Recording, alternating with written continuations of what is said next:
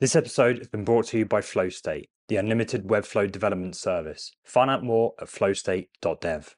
Hello and welcome to another episode of Webflow and Code, where I teach you the underlying code you're writing in Webflow. Let's get right to it. We've been waiting for this feature for a little while and it literally just dropped last night, and that is custom CSS or style properties inside of the designer. It couldn't come at a worse time because I've just recently built this Swamp website. I look forward to doing a video on just kind of the challenges and a case study on this website, so look out for that one. Subscribe if you haven't already. But without further ado, let's just quickly jump in because I only looked at it yet. Scroll down to the bottom here. Oh, that is awesome. So we have basically custom code things, and there's a bunch of shortcuts in there.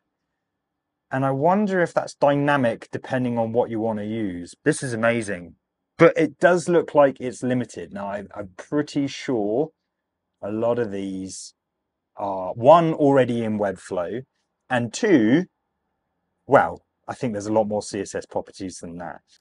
Let's think of it like an obscure one. Justified tracks, text justifiers in there. I used this one recently. Okay, so it's shortcuts. Let's do text justifiers, a little bug there. Balance, I think it is, or maybe it's justify or something. Interesting. That's cool. So it actually has spell check in there as well. Into Word. Okay, let's have a look at that. Word. Cool. I mean, I like that it checks it for you, but it's not going to break your website if you don't enter the right property. I'm just trying to think of stuff like content, attribute, and then href or something like this. Lets you do that.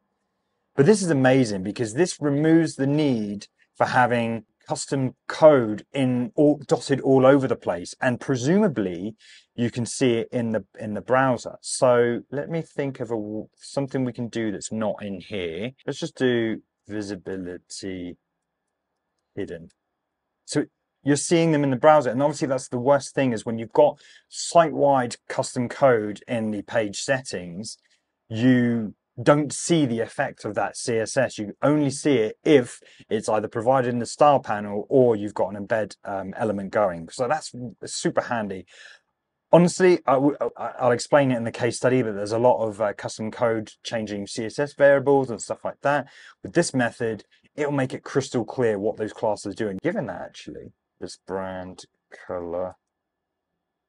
So yeah, so we can't do properties. It'd be nice if we can select, well, can we do var?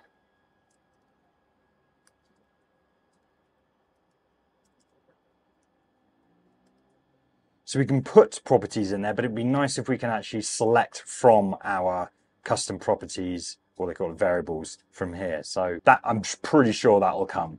But yeah, I think this would have resolved a lot of stuff that kind of just gets hidden in the style panel. So I look forward to diving more into this. Let me know if you want me to try anything, or if you have any theories about anything that we could test out. And until next time, happy no coding.